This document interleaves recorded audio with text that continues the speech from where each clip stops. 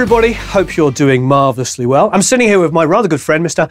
Ariel Chobaz. How are you? Good. How are you?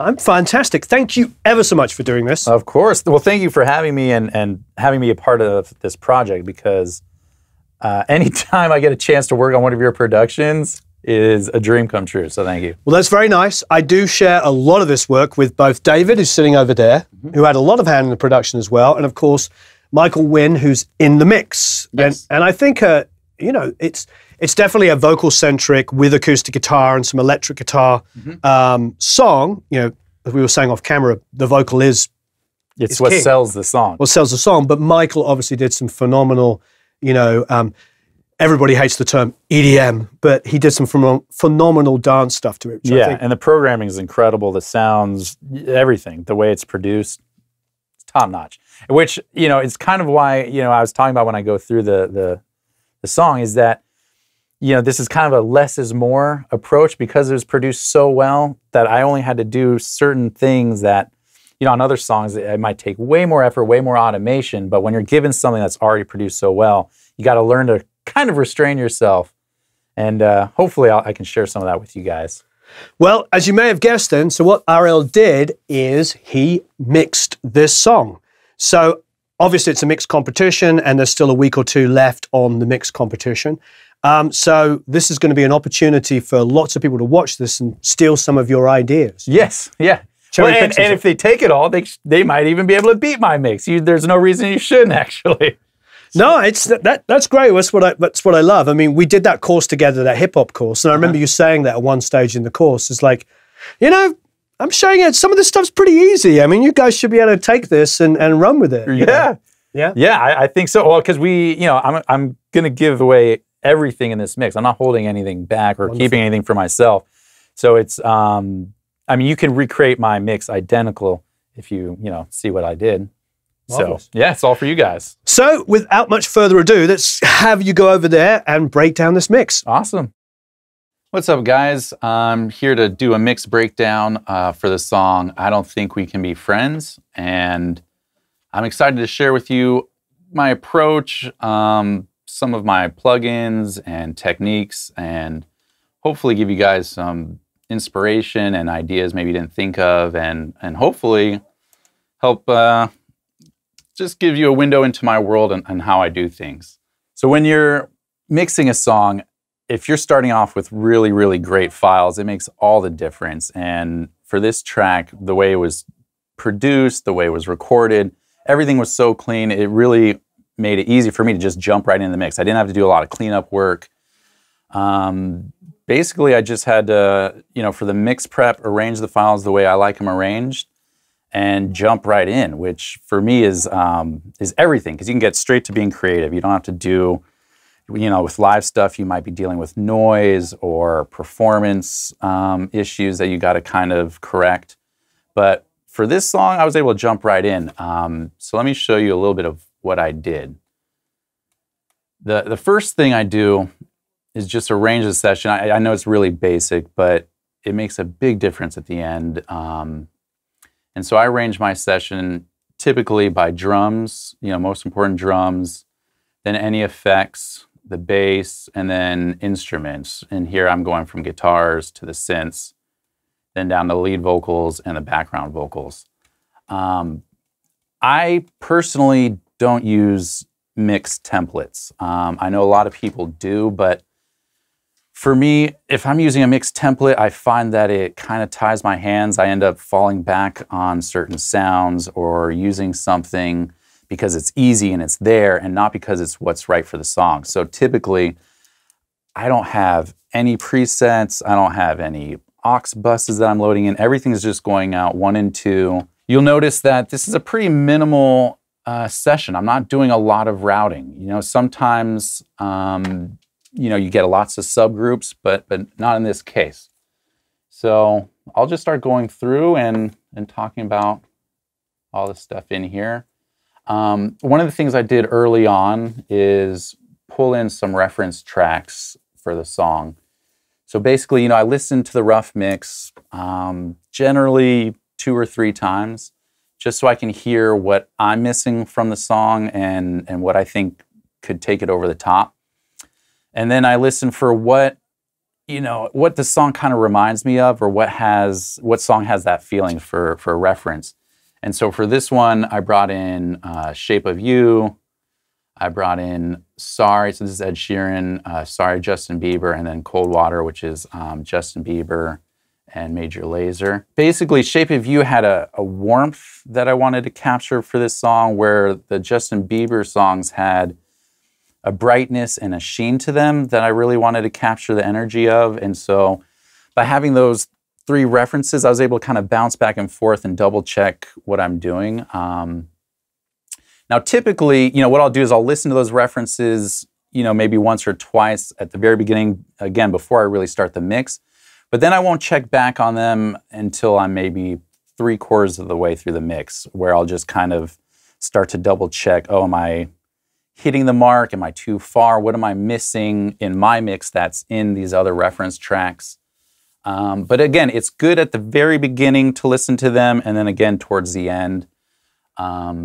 When you're in the middle of the mix, though, you kind of want to stay focused on keeping everything, basically focusing on what the production is telling you to do, because productions definitely guide mixes. And so if you're just following a reference track, you might not do the song justice.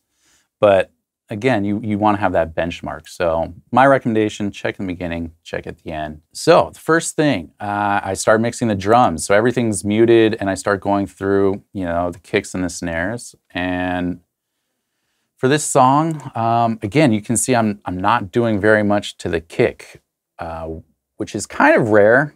Normally I'm doing a bit of EQing and maybe compression as well as a sidechain compression. On this one, I'm just adding a little bit of a limiter. It's really not doing much. It might not even be hitting it if we actually look at what it's doing. So you can see, I'm not even hitting the limiter. It just brought up the level a little bit. I'm not sure why I did it that way and didn't turn up the track. It's kind of a lesson, when you're mixing, you do a lot of things based on instinct. So maybe I tried limiting it really hard to see how that sounded, and I probably ended up just pulling it back till the kick was where I wanted it. And again, for this kick, the second kick, I didn't end up EQing or compressing at all. I just left it alone. You can see that I tried a compressor on it that I thought would work and sound good. It ended up, this is on the top kick. I tried it. It didn't sound good, so I got rid of it. Don't do something just to do it. I tried it. It didn't work, so I left it alone. Now for this first snare,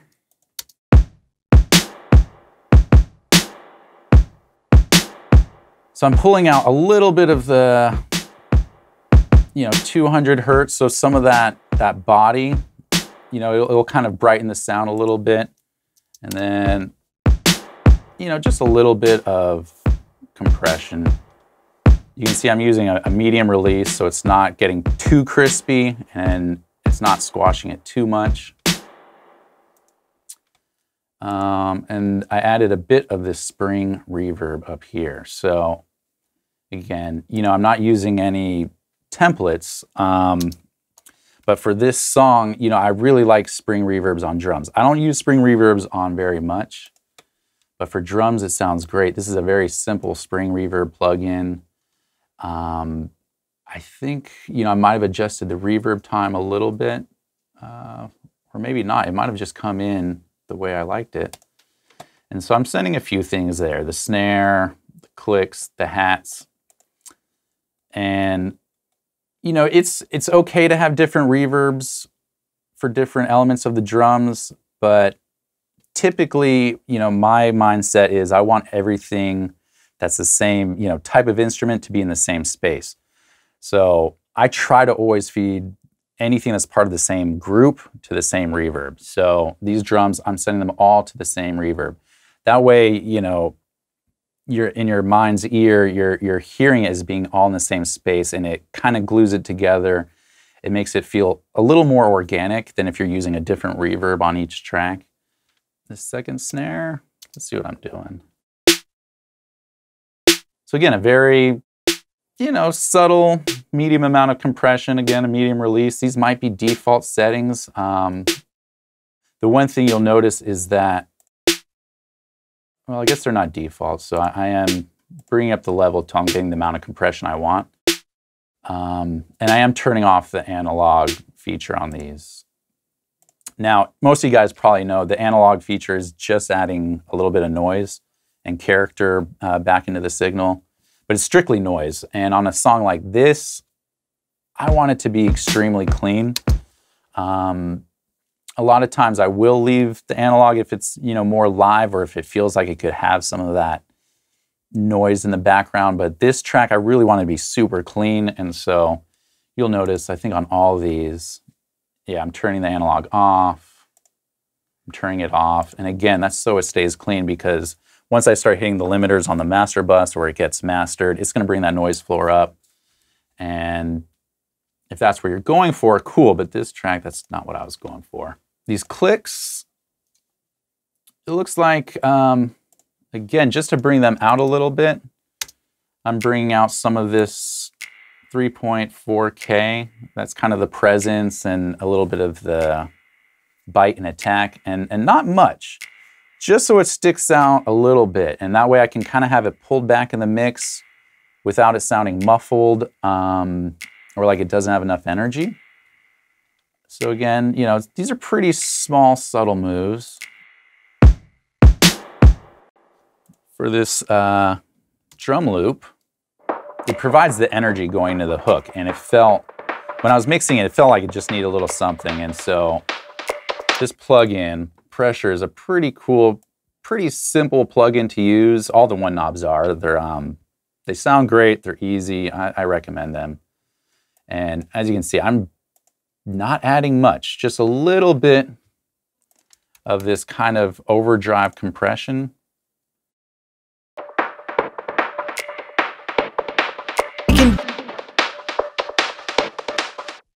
So if I just loop, it's getting louder, so I'll try to loop a small section here, but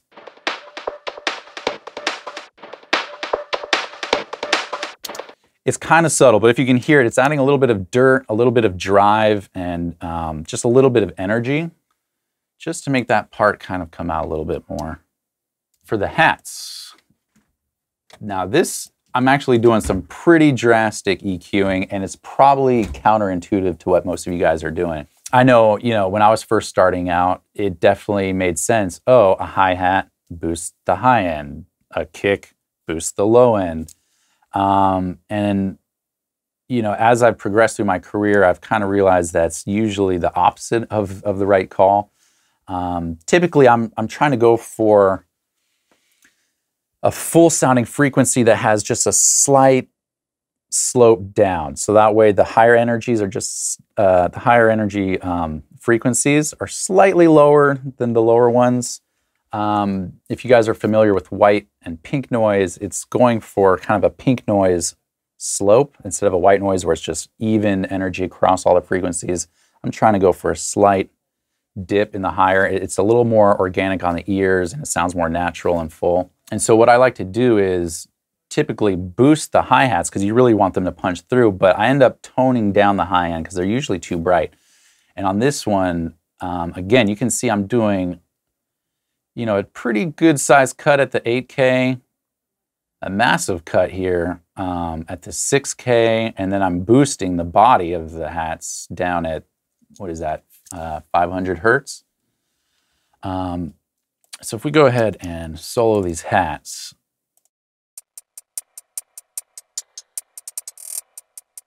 you can hear there's still, you know, a decent amount of high end going on. And if I get rid of it,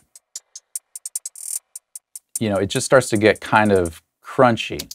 So this, you know, toning down the high end and bringing out the body, it allows me to turn it up without it feeling like it's becoming piercing or that it starts messing with the S's and the vocals. You really got to find that balance. And again, this isn't something that you can just apply to every hi-hat. You really have to use your ears. And if the hi-hat's too dull, you do need to boost the top end.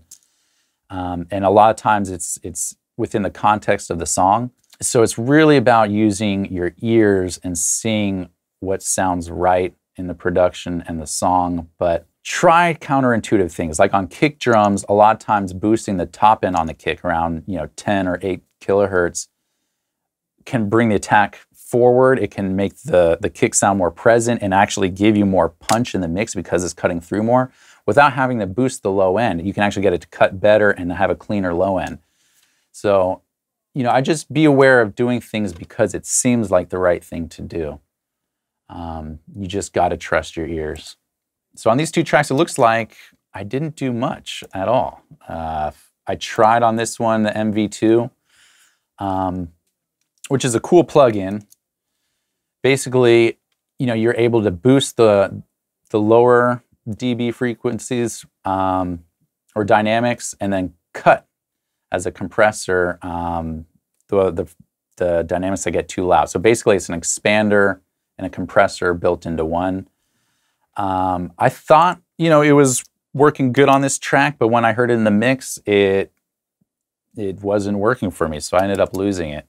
Which I think brings me to a good point, that when you're mixing, a lot of the times it's trial and error. And so if you have an idea and you think it's cool and you spend all this time dialing in the sound, trying to get it to work, if it's not working and you're trying too hard, just get rid of it. Just because you spend all this time on it, don't try to make it fit in the mix, or you want to show off, you know, something cool that you did. If it's not serving the song, just get rid of it. And it does take I guess a certain confidence to know when something needs something and when something doesn't, and that kind of comes down to ear training. But in this case, yeah, these tracks didn't need anything or much of anything, and so I left them as they were. Now, I mentioned, you know, on kicks and snares, I'll usually do some kind of parallel compression. On this track, I ended up doing a parallel compression on all the drums. So basically, I'm running all my drums through this drums aux. I duplicated that exact aux, and I'm adding compression to everything. So what I'm going to do is just kind of play you this stuff.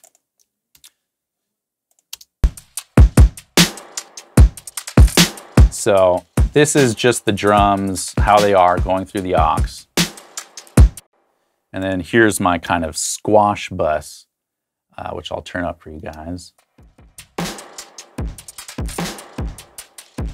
So you can hear it's really crushing it. It's adding some tape noise. I mean, you can see I'm really hitting it as hard as I can. I've turned down the playback. I've turned up the flux, which adds a lot of kind of, I guess, overdrive distortion. And the main thing here that I want to show you guys is the wow and flutter. Basically, that's adding a slight amount of fluctuation to the audio signal, so it's kind of wobbling a little bit. That wobble is what gives the drums a little bit of depth. And that's not something I want to do, you know, on the dry signal, because I really want the drums to hit hard, but I also want them to have some character and feel like they have some depth. So that's why I really maxed it out here on my parallel compression track. And then I really just subtly brought it in. You can see I have it mixed down to, looks like -22 dB. I'd say around -18 dB is a good starting point for when you want something to be subtle but still heard. -22, it's pretty subtle, and it's adding the character, but it's a very subtle amount. So it's not changing the overall sound too much, but it's giving your ear just a little bit of that ear candy. And so here's how it sounds with it all together.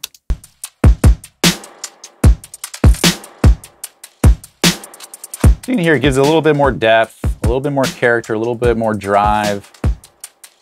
And again, it's just because, you know, this is kind of an electronic track, everything's really clean, and I'm going for a clean sound, but I still want it to have character and a little bit of grit, and that's what this Kramer tape is adding. And we'll move on here to the next group, which are basically the effects. In this track, they're all sweep effects, I believe. A lot of reverse kind of effects and other stuff. And you can see, again, I went very minimal. You know, again, you know, when it's produced electronically, especially nowadays, there's usually EQ and compression on the tracks, and the sounds are already kind of dialed in. So, you know, again, you have to use your ears to see if it really needs something. And if it doesn't, don't do it just for the sake of doing it. So when I heard these and listened to these down, you know, my mindset going into it is, oh, okay, I don't need to change much, but what can I do to make them a little bit special? You know, what I ended up doing is putting them in their own space within the sound field. So basically, you know, if my drums are stereo left and right, and my vocal is going to be in the middle, you know, where can I put these cool effects where they're in their own space? Well, I decided to go outside the speakers a little bit. So I'm running them all through this aux, and I'm pushing the width on an S1 imager, which, you know, you can find this guy, you know, in your sound field plugins area. And if you have, you know, a Waves bundle, you'll probably have this in there. And you can push the width. And what it does is it takes it from stereo. You can narrow it, or you can actually push it outside the normal speaker plane and go kind of beyond the hard left and right. So that's what I've done, where I can have the drums left and right, the effects somewhere out here, and then my vocal will be center. So that way I get this sound that kind of is almost like a 360 around the listener's ear. And especially for a song like this, you want it, you know, you want people to feel like they're inside the mix as much as possible. Like, not like the mix is playing at them, but like they're inside of it. And so this can be a really cool way of getting stuff outside of where everything else is sitting. But you do got to be careful of how you use it, because it can mess with the phase a little bit, and that's why it worked really well on these effects, because, you know, they're already kind of you know, adding that ear candy, and there's not a lot of low frequency information, and so I'm not worried about the phasing as much. So if we listen to these guys,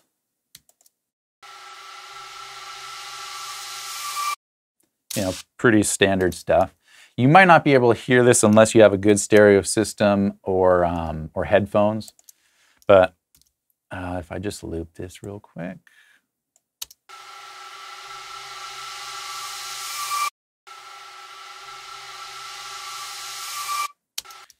Now, soloing it, you might not notice a big difference, but when you're listening to the mix, it really does help you the ear to hear these instruments without me having to turn them up and have them become too loud. And anytime you can kind of put something in its own space in the, you know, the speaker plane, it's going to give your mix more definition, more punch, more clarity, and you won't be fighting other instruments with EQ or compression. So I try to put everything in its own space. So that's what I did there. Again, for the bass, you can kind of see that I tried a whole bunch of different things here. But I do remember on this one, I tried side chaining it a few times. So what I did is off the kick in the hook, I set a send, I made it my bass key. You always want to make your keys pre-large fader, so that way if I change the volume or if I mute this track because I'm printing stems and I'm soloing stuff,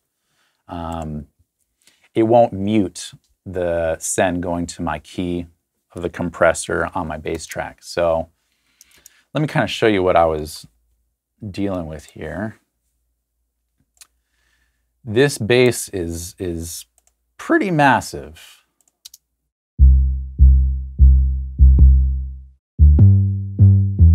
It's a big 808 sound, and I think my first instinct was, you know, to side chain it. So again, I'm not doing it, but just so you guys have a reference. Let's see where it's. I think it's this guy. So yeah, I'd set up a bass key. So my key input is from this send, right? Obviously, and then I set it in a way that I got a pretty large amount of compression off the kick drum. So basically it's compressing from the key of the kick, it's not compressing off the sound of the 808 bass. So you can hear it's creating that kind of sucking, typical EDM sound. I had tried that. I ended up trying, you know, various EQs. I tried multiband compression, I tried filtering. And at the end of the day, I could not get it to sound better than when it was just left alone. There was something about allowing that 808 to breathe with the track that gave it a roundness, a fullness, an impactfulness. It's one of those things where, again, the production's guiding the mix. Where every time I did something of that, it felt like I was changing the production and the feel of the song, and I was losing some of the magic. So again, it just kind of proves that if if it's not serving the song, don't do something just to do it. Because I was convinced I needed to tweak it. It kept feeling like I was overloading the track. It felt like I was going too loud. But at the end of the day, what really felt the best for the song was just leaving it open. So that's what I did with that bass. These other bass tracks, again, after kind of going through all that, they really didn't need anything, and so I didn't do anything. These tracks, are being left alone. And, I think bass tracks in particular are something you really want to be careful about EQing and compressing, because anything you do to the low frequencies is going to add a subtle amount of phase shift, even if you're using delay compensation. So for me, there has to be a really big reason to do it. And a lot of times there is, you need to get more bite out of a bass line so it cuts more, or there's too much like woofiness or whatever. You have to do a lot of corrective stuff or a lot of creative stuff. But again, in this case, the way it was produced, the sounds were kind of dialed in, and I didn't need to do anything. Anything I did just changed the sound of the production, and that's not what I wanted to do. I wanted to finish the mix, not finish the production. Like, the production was perfect. Those are the bass lines. So now going down to the guitars. Again, you'll notice I'm not subgrouping these. I didn't subgroup the bass lines, like I did the drums and this guy's. And again, it just comes down to what I was hearing for the song. The guitar tracks didn't need to be like subgrouped and compressed together. I just wasn't hearing it. So these are all just going out 1 and 2. For this guitar track, you can see I'm boosting just a little bit of the 10K, so I'm giving it a little bit more air. I'm pulling out some of the, I guess, the boxiness, around, looks like 400 or 500 hertz. And then I'm using Saphira, if I'm even saying that right, to add a little bit of color and harmonics to the track. Saphira is a very, I guess you can use it in a non-subtle way, but I think it's meant to be used in a very subtle way. You can see there's the edge harmonics and the warmth harmonics, basically even and odd. I won't get into, all the science, I guess, behind that stuff, but the even harmonics, are going to be, your octaves and all that stuff, where the odd ones are going to be like the thirds and the fifths.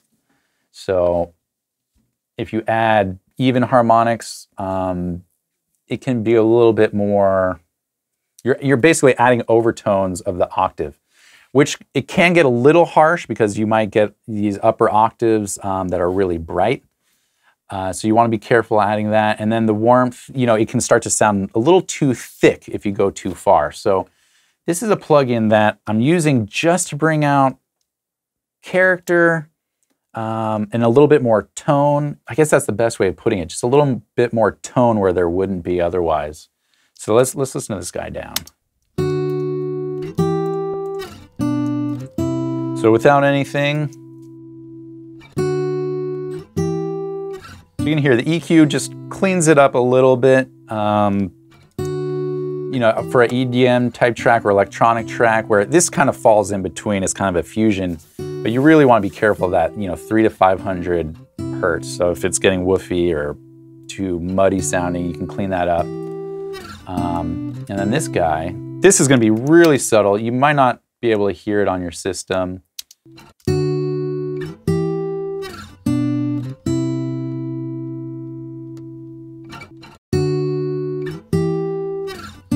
But again, this is one of those really subtle plugins, and you kind of have to have a trained ear to use it effectively.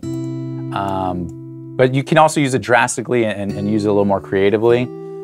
But I'd say, you know, a good rule of thumb is if you have something you want to bring out a little bit more character without EQing or compressing, you're missing like something, some emotion maybe or something. You know, try this plugin and see what it does for you, because it's really cool, and it's something that if you spend time working with it, you can make your mixes sound more alive, make them sound like they have more depth. You can use them on subgroups. You can use it on, you know, your master fader. Just, you know, try to use it in a subtle way. Like basically push it till you hear it and then pull back till you don't hear it, and that's where it's perfect. Because once you mix the whole thing down and it's mastered, it makes a big difference in the end.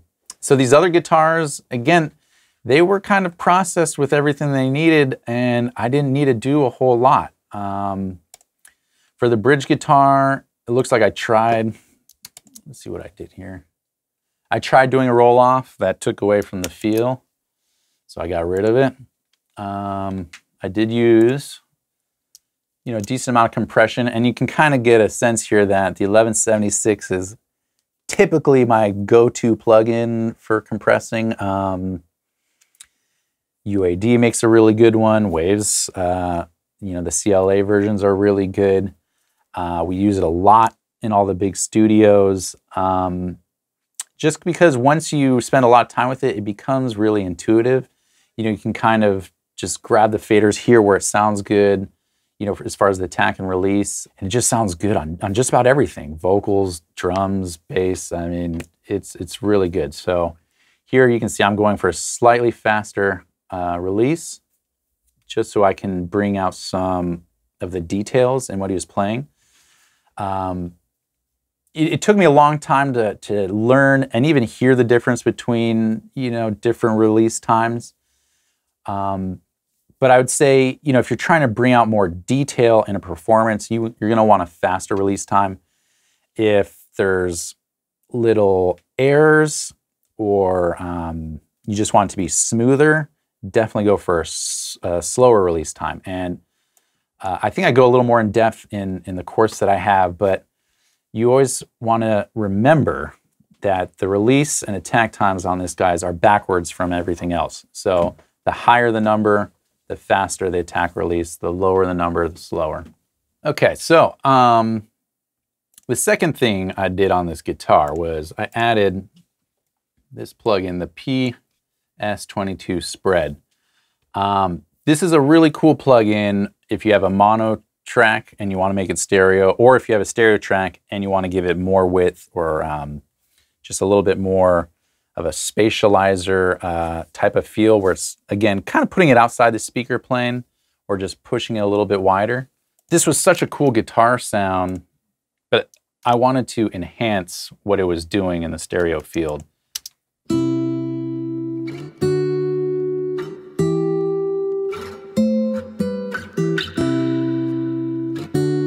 So again, if you're listening on good system, you'll hear, you know, this is a little bit more center. This kind of just pulls it out, which again, gives it more space in the mix without me having to EQ it or turn it up. It just puts it in its own space, which I think is really, really cool. And then one thing you'll notice is these little edits I did. These are the little squeaks. Now, there's a couple ways to approach it. You know, I could have done a de-esser where I just key off those frequencies that are making that noise, but I didn't want to mess up the overall performance, and it was just in a couple places. Again, I didn't want to remove them because those squeaks on a guitar is what gives it a live feel. And so again, I wasn't trying to get rid of them, but when I did my a little bit of spread here to pull it all outside the speakers, it made that a little bit louder than I wanted. So in those couple little spots, I just edited the audio, pulled it down to where it felt right, where I can still hear it, but it's not overpowering the track. So again, really, really simple stuff on there. But this is a really cool plugin to mess with. again, if you need to get more stereo information, or if you have a mono track and you need it to be stereo, it's a great plugin to use. So moving down to our lead here. So you can hear this has already been side chained. It's kind of doing what it needs to do. It's obviously heavily, EQ'd. That's the way the sound is.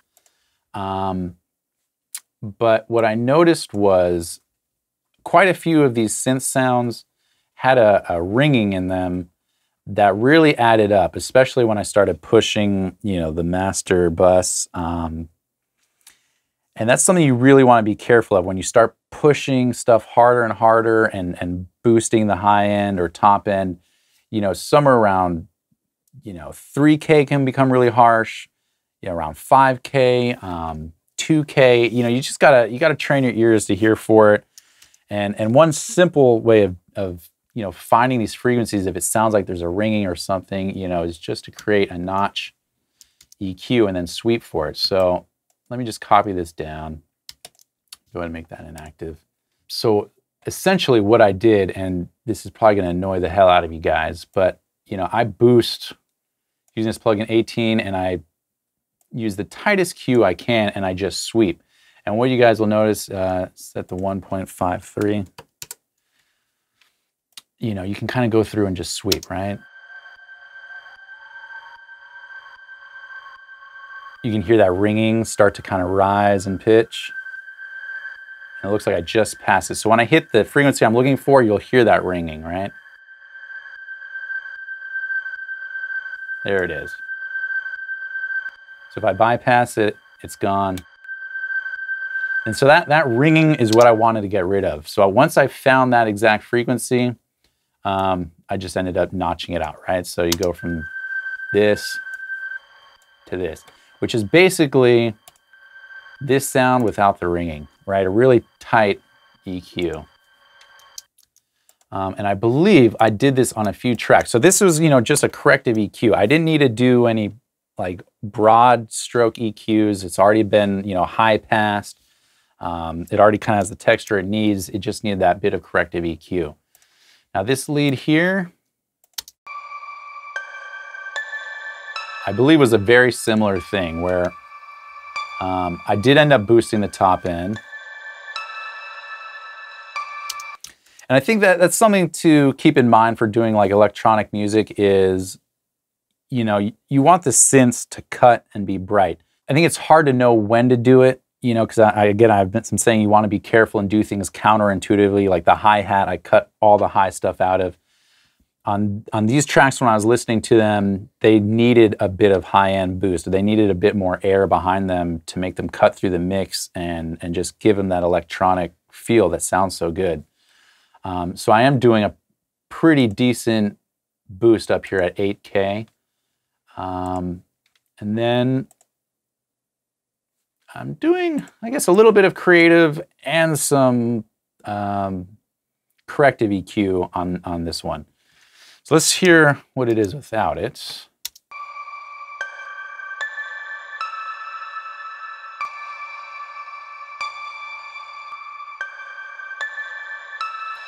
So basically, it's adding a little bit more air. It's adding a little bit more presence. It's going to cut a little bit more because of what I'm boosting here.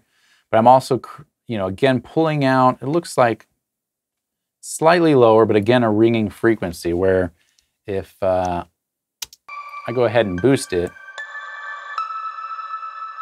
you can hear that ringing, which will get in the way of the vocal. It'll make it sound harsh, so you don't want to turn the mix up. And that's really what I want to avoid. I want it to sound big, bright, airy, have a ton of low end, but I don't want those frequencies coming through that feel like they can take your head off because it can give you a headache. One, it'll just sound piercing and you won't want to turn it up. So again, on these, I'm finding that ringiness and just pulling it out. All of a sudden, it opens up the track. Gives me space to mix in things like the vocals. And then it looks like I'm doing Just a little bit of compression to get the attack down. You can see I'm using a faster release, so I get the detail of the tail. But it's just to kind of control those hits. You know, I want the decay to sound nice and full. And that's why I'm using a fast release on this guy. Going down to the pad.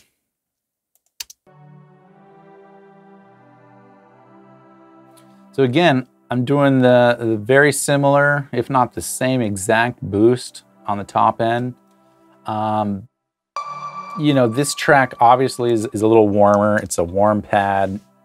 It sounds like it's been rolled off a little bit. So I'm trying to bring back some of that air that's missing in there. And again, it's just to add detail, let the ear be able to hear it better without adding presence. I'm mostly just boosting the air on these guys. This pad is probably a very similar thing. Again, it's been rolled off.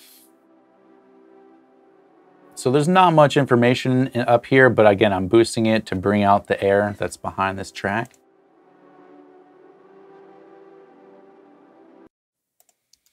And I think it might be very similar for all these guys, where when I was listening to the instruments as a whole, they were all kind of missing the air. And so I think that's what I did for all these guys, was boost everything above 8K for all these tracks. So that's with it, without it. Again, so it's kind of that sparkle, the air, partly what I kind of call the ear candy, but again, it's creating space for the vocal to sit in, because the vocal is going to sit more in that, you know, 1 to 3 to 5K range. This, you know, we're boosting all that high stuff, so we get more detail out of it without it overpowering the vocal. These guys, same exact thing, bringing out the air.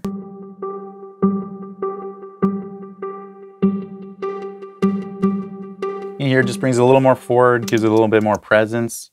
And same thing again here. So this is one of those things where, again, you know, I kind of listened to everything down as a group and individually. And with the way I had everything laid out so far, when I got here, the way to bring these out in the mix was to give them the air. That's where I placed them in the mix. You know, I'm not doing any low-end boosts or cuts. It's just bringing out the air behind them so they can really shine. And that's their place to sit in the mix, is in that upper air frequency range. So now we come to the vocals. You can see all my vocal effects here. I have, looks like 2 reverbs and 4 delays and a parallel compression track. So again, these aren't, you know, templates or presets that I pulled in that are just like on every session. I listened to the vocal and I listened to the song and I started to kind of think, okay, what's going to work well for this? What do I hear for the track? What's going to sound new and fresh and not sound gimmicky or like I've heard it a million times before? And so this is what I came up with. It's been a year, still it's not clear if we can ever be friends. When every word hangs like a curse over our heads. So, what am I doing? I'm basically rolling off everything below 140 hertz. Now, this is a number I played with a lot. You know, there's a lot of trial and error when it comes to mixing, you know, and I'm trying to get the feeling of the song right. I'm trying to find the happy place where everything is just working together and it's hitting right. And the song is elevated to something that's bigger than the sum of its parts. You know, that's when you found the mix. And for every song, it's different. You know, sometimes I'll roll off up to like 180. Sometimes I'll even go roll off up to 220 if I want a much thinner vocal. If I want all the body of the vocal without it hitting the sub, you know, maybe I'll put the roll off point at 80 hertz. So this is something you really got to feel out for each track and you know, try it a couple of different ways, or try it and then listen to it in a few areas and see if it's working or how it makes you feel, and then adjust accordingly. 140 was where I found the perfect balance of having the body and the vocal, kind of like the Ed Sheeran track reference, where it sounds full, it sounds organic, it doesn't sound over-processed, but it wasn't so much low end that it started to not sound right in this track. Because the production with the 808 bass and the other electronic elements, you still want it to kind of cut through the mix. And so this gives it a little bit of separation without losing all the body. Then I followed up with an EQ. It looks like I'm doing a simple boost up at 9K to bring out some of the air, some of the clarity. I'm doing a little bit of compression. I'm hitting it once with this, this is the LA2A emulation. No longer who I was back then, and neither are you. You can see I'm just In the same room, what if we maybe 6-7 dB of compression at its peak. I don't think we can be, So it's not compressing it too hard. Sometimes, you need to go for a harder compressed track, but these tracks already had, I don't know if it's compression or leveling, but they definitely had something on them already that I think sounded great. So again, if there's more dynamics in the vocal, you're gonna have to do maybe multiple levels of compression. But for this one, it was already kind of dialed in. So I just, again, was enhancing what I was given.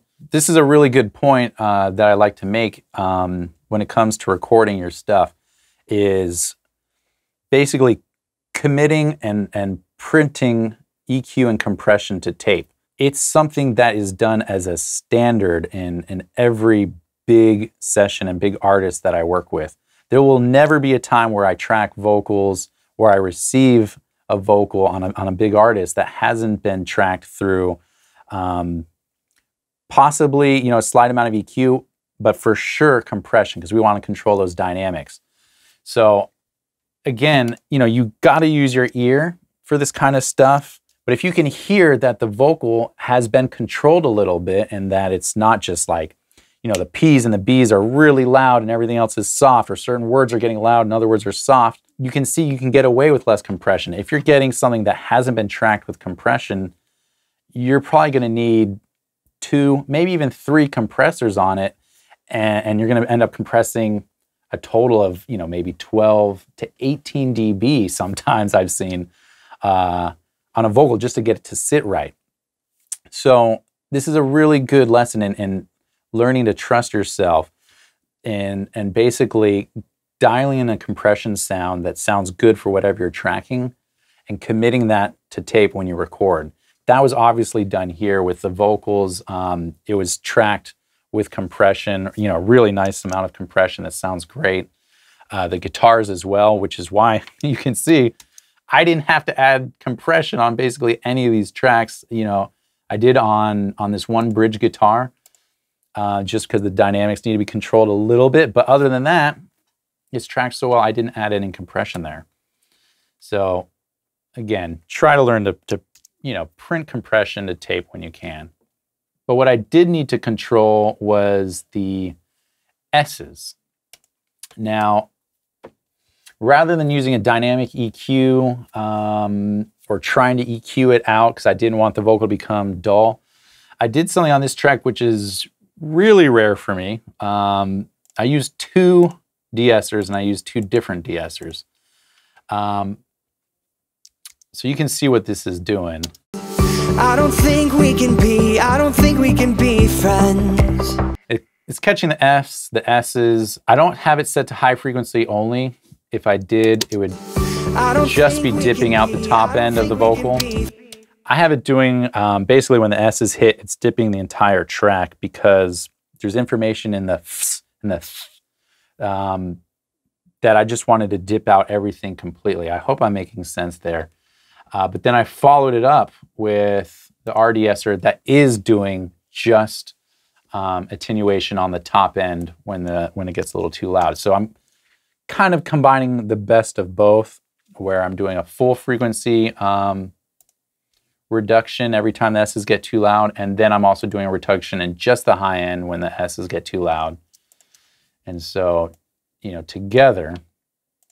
When we said goodbye, it's when the fire. You can kind of see this first one is doing most of the work, and this guy is just catching whatever it kind of misses and gets a little bit too harsh. When I hear that song, the beat comes along. And that was the biggest thing for me, is having the vocal be right up front, have it stay right here, you know, at the front of the song without it taking your head off. And these two de-essers was the way I found to do that the best, without the vocal getting dull, without it losing energy, having it cut through the mix, but not taking your head off. That was a big thing. And then finally, you know, this isn't something you maybe need on the track, but I ended up using it, which is X Crackle. I found that there was just a tiny bit of little artifacts in the vocal. And so I put this on just to pull them out. And basically what I can do is show you what it's listening for.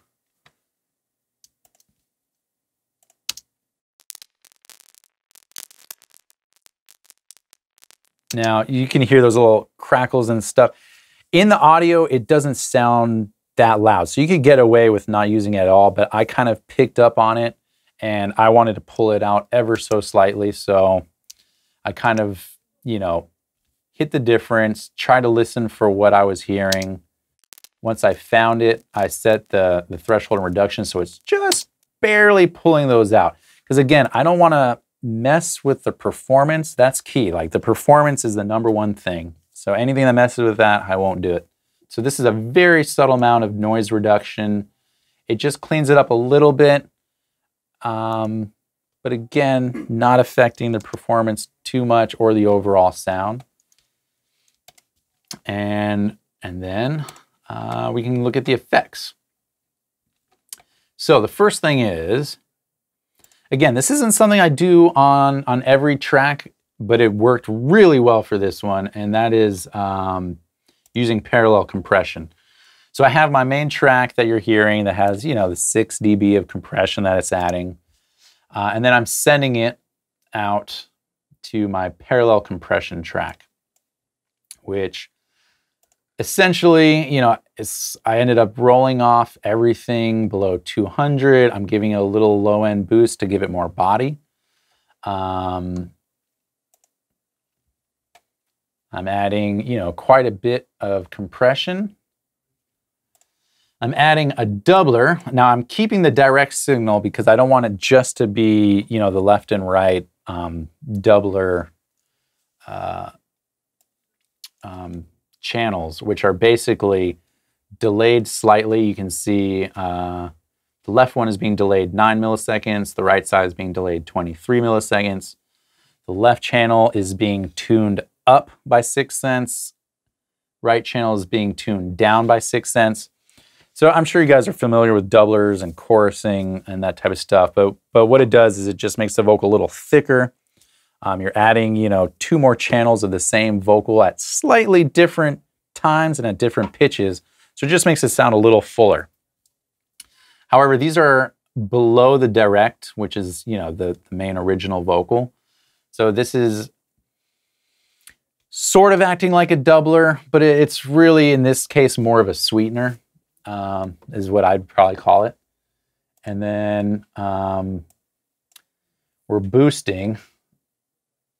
I did something kind of interesting here. I'm boosting everything above 7K, and then I'm cutting everything above 20K.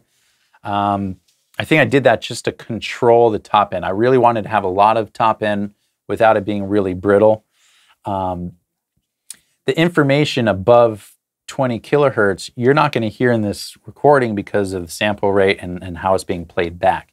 You need to have, you know, at least 2 or 3 samples per frequency in order to hear it when it plays back. This is getting a little, you know, complicated, but if you're following along, you can roll off everything above 20K and it'll actually sound cleaner and clear, and you won't get weird artificial frequencies, because you know, a sound is going so fast and it's only sampling so often. So it might, you know, sample here, if this is making sense, and then the sound goes up and down 2 or 3 times, and then it takes another sample here.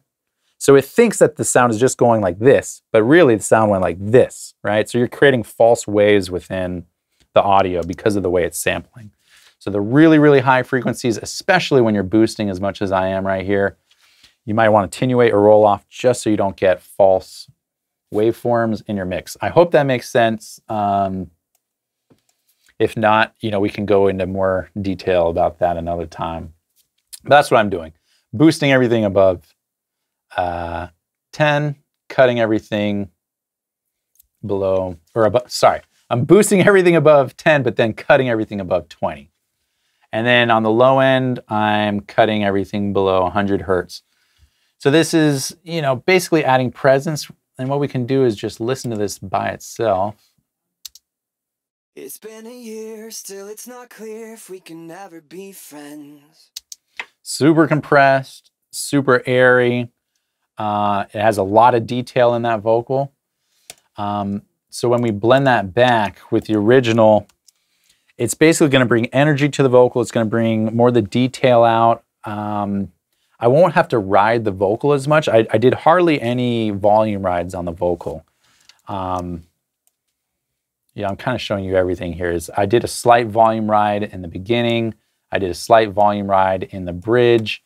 But other than that, I didn't have to do too much automating of every word and every syllable because of this cool parallel compression, which basically is anything that's not quite loud enough, it's going to pull up right to the level where I tell it to, because it's getting compressed so hard and it's tucked in underneath.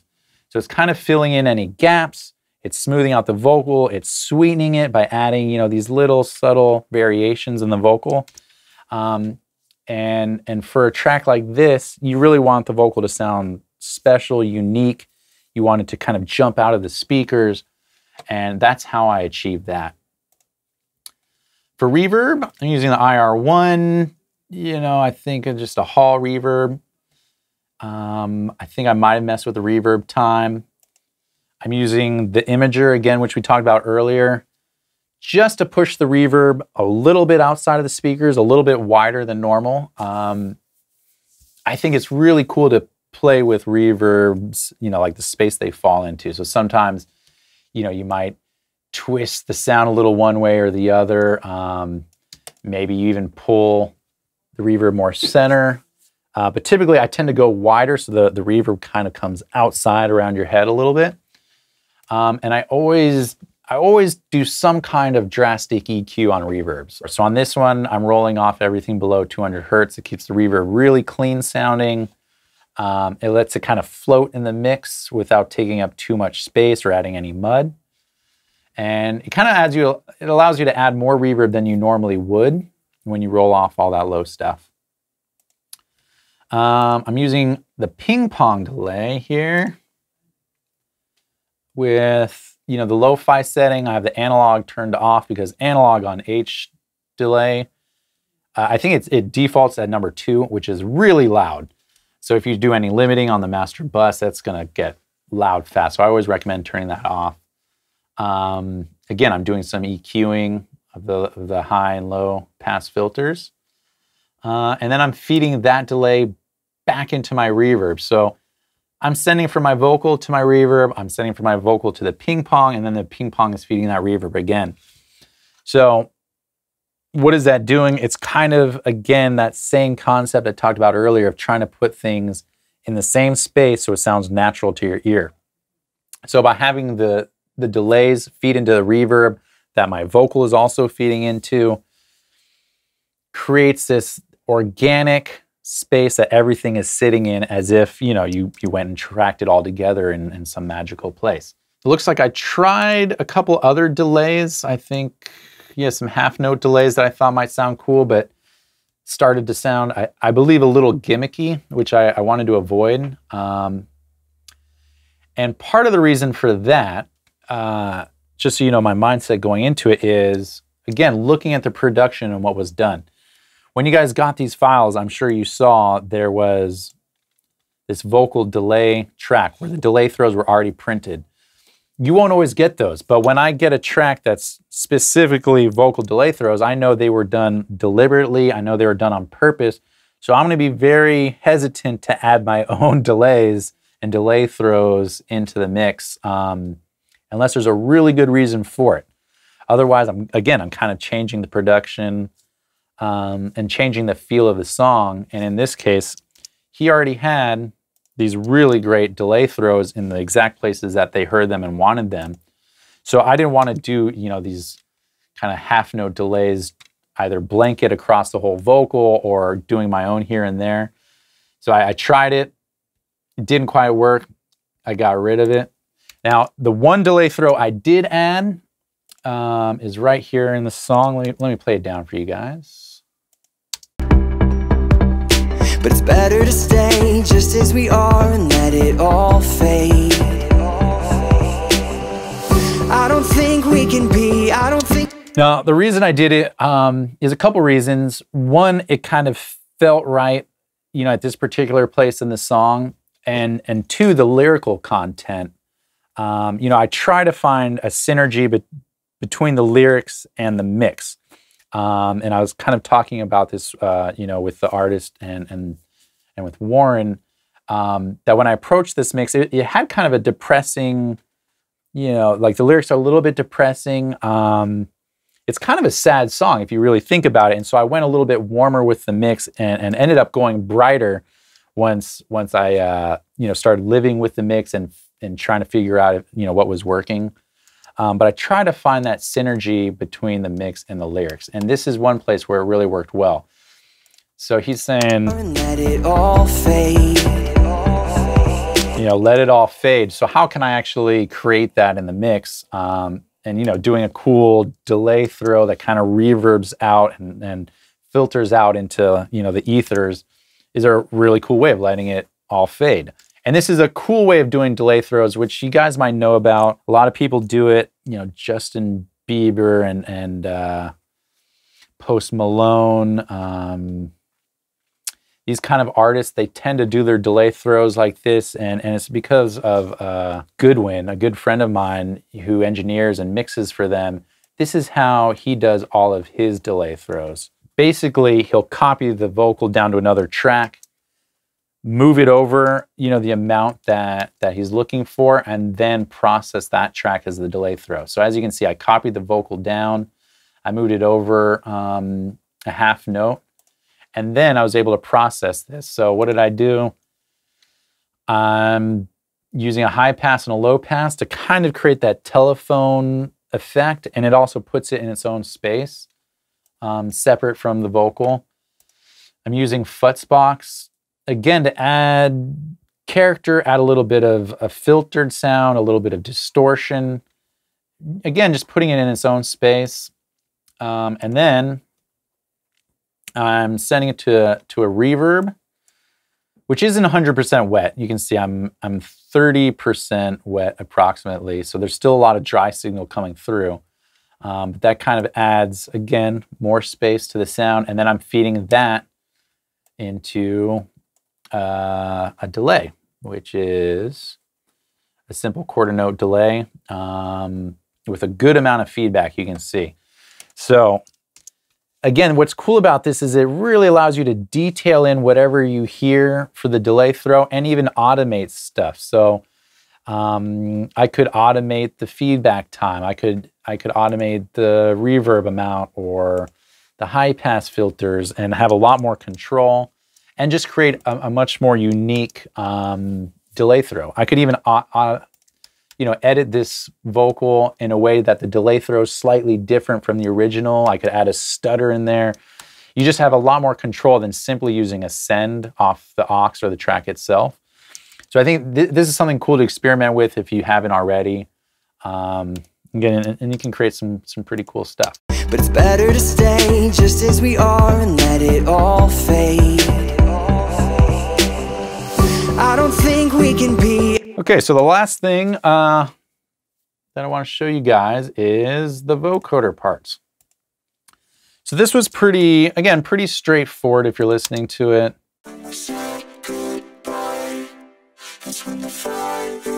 Right, sounds cool.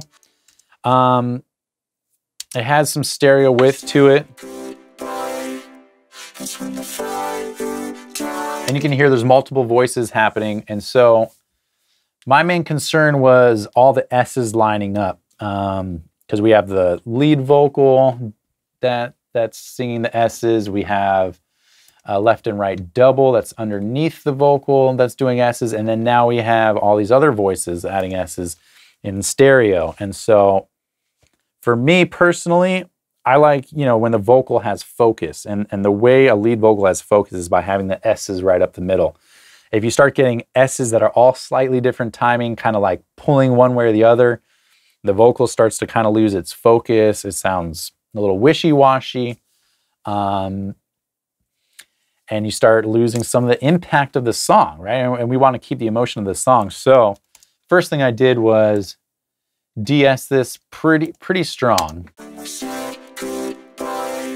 You can see it's taken off about 6 dB off the S's. And so in the mix, again, it's allowing the lead S to kind of lead. I don't want these to sound dull, so I'm not EQing it out necessarily. I'm just pulling it out when it needs to be pulled. And that's whenever these, frequencies above the 7K range get too loud and I'm pulling it down. Now, this is something I'm really excited to show you guys because I'm not sure how many people are familiar with this plugin or this mode, but it's pretty cool. The Chef 73 has a mode on it over here. You can see the modes. There's stereo, duo, and MS. MS stands for middle side. And basically, normally this is, the left channel and the right channel, and they'll be linked. But in this case, when you separate it to middle side, the left side becomes the middle and the right side becomes the sides, meaning you can EQ the sides of a stereo image separate from the middle. And I hope I'm making sense. I'm not really good at explaining myself sometimes, but essentially, like I was just talking about, the S's when they're in stereo starting to pull doesn't sound very good. So by going middle side, I can EQ out the top end off just the sides and leave the middle exactly where it is. So basically I'm turning down the top end on the sides of the stereo track, and everything that's in the middle, as far as these high frequencies, are being left alone. You can get really experimental with this, where you're boosting the sides and cutting the middle of certain frequencies. It's kind of cool to use if you have stereo drums that are printed all together. And let's say you want to get more bass out of the kick, but you don't want the bass to get too loud on any stereo stuff like the overheads. You can do this middle side technique and boost just the middle low frequencies and not the side low frequencies, and get some really cool sounds. So check that out if you have this plugin. There's other plugins that have middle side, so just open up the manual where this little question mark is, check out the plugin, see if it has it. I know a lot of newer ones do, and start experimenting with that and seeing how you can use it to your advantage in your mixes. Once I made it to the end, it really comes down to just fine-tuning, hearing the mix over and over again, maybe playing in different spaces where you haven't heard it before, and doing what's best to serve the song. I'm never trying to do something that makes me look good. I'm trying to do whatever makes the song sound the best. And so, again, in this case, I approached it a little bit differently than I would something that's more live, or something that's, more hip hop. This has its own feel and its own vibe, and you got to figure out where that magic place is. And so having references to kind of help guide you will be really helpful. And just taking your time and learning to listen, kind of with emotion and not with such a technical mindset. One thing that I did early on that I was talking to Warren about is we would tape up the meters in the studio and do mixes. And when we were finished, we would pull off the meters just to see where everything was at. And it was one of those things where had we been looking with our eyes when we were mixing, we wouldn't have mixed it the same way because technically it would have been wrong, or it would have seemed like we're taking something too far. And it just shows that you need to learn to trust your ears, and you need to do ear training and do what sounds right. So if it seems like something shouldn't be done because you've been told you don't do things that way, but when you listen to it in the song, it makes you feel good, then keep it and use it. So I can't, emphasize that enough. Do what feels right, and do what makes the song feel the best. Thank you ever so much. Of course, thank you. That was wonderful. Please, if you haven't already, download the tracks. I think there's still another week or so left on this song. You can mix it. You can take all of Ariel's ideas. You can put in your own ones, whatever. It's just, you know what, to be honest, it is rather wonderful for me that I get to hand off mixing and I didn't have to do it. Yeah. And that I got to do it. I mean, when producers steal the mix engineer's job, that's when we're all in trouble. Yeah, no, it was good, and I think I love this idea, and we're gonna master this with Warren Sokol, and hopefully Warren. Yeah, that's gonna be great. We'll do a video with him as well, because it's, to me, the whole idea of doing this was to show pure collaboration. Now, luckily, Michael was here with David and myself when we did the first vocal acoustic tracking, but the rest of it was done with us being in Los Angeles and him being in the Highlands of Scotland, just outside Inverness. Yeah, and that's one of the great things about the age we live in, is you can actually be across the world and do stuff like that. It's incredible. And actually, I mean, a lot of the mixing I do is, I want to say 70% of the mixing I do is all remote. Because the artists are traveling, touring, off doing what they do, and they can send me the tracks and I can send it back. It's a really beautiful thing, and it's really cool that you produced the track this way. Yeah, it was wonderful. Well, Michael is incredibly talented, and so, of course, is young David sitting over there. Thanks ever so much. Of course. Thank you. Please leave a bunch of comments and questions below, and have a marvelous time mixing this. And good luck to all of you. Good luck. And we'll speak to you all again soon.